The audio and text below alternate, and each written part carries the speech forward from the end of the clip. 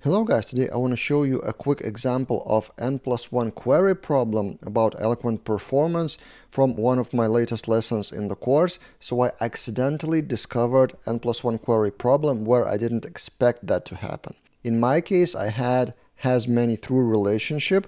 So this is the screenshot from Laravel Telescope from Telescope Queries. So I will show what is the issue and how I solved it. I've talked about N+1 query problem in my course Better Eloquent Performance. So first 3 lessons are free and I will link in the description below. So N+1 query is not just about typical example of add eager loading, but also you may find N+1 query accidentally where you didn't expect that, for example, in packages or when using count. So I will link those videos in the description below. Now back to my example. Not sure if you're aware, but you can use Laravel Telescope when, for example, working with API. You load the API endpoint and it has the list of queries. So I saw that I have 10 nearly identical queries, which usually means N+1 query. So I'm loading 10 apartments, and to query the beds, it loads 1 query for each of the apartment. Now the code. The structure of the Eloquent relationship is apartment, then room, then bed. So apartment has many rooms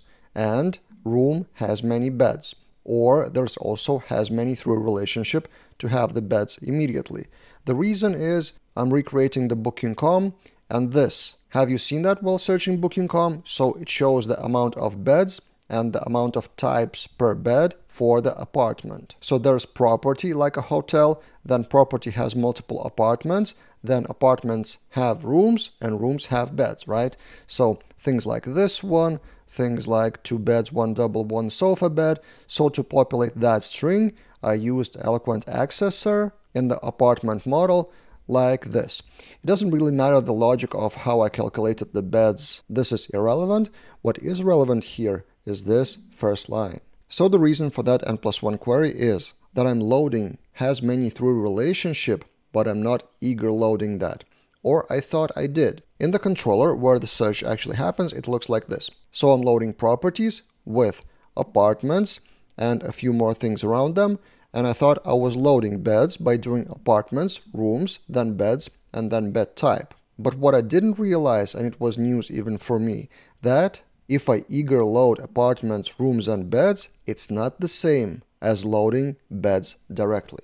I thought that if I use hasManyThrough relationship directly in the model and I eager load that with the intermediate table, it's the same. Apparently it isn't.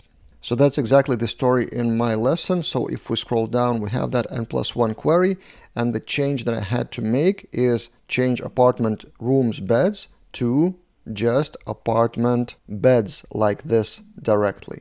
So when I removed that relationship, N+1 query was gone. And instead of that, it was doing 1 query for the beds for that hasManyThrough relationship. I'm pretty sure it's a rare scenario. That's why maybe I haven't encountered it myself in my own career previously, but I just wanted to show you this thing in a quick video. So maybe it would prevent you from doing similar mistake. So if you use hasManyThrough relationship, you have to eager load actually that hasManyThrough, not through intermediate tables. And if you want to read the full story of my optimization of that search request with a few more things, I will link that as well in the description below. It's one of the latest lessons in my course about recreating booking.com API. So on the right hand side, as you can see, I've published a new chapter about performance optimizations.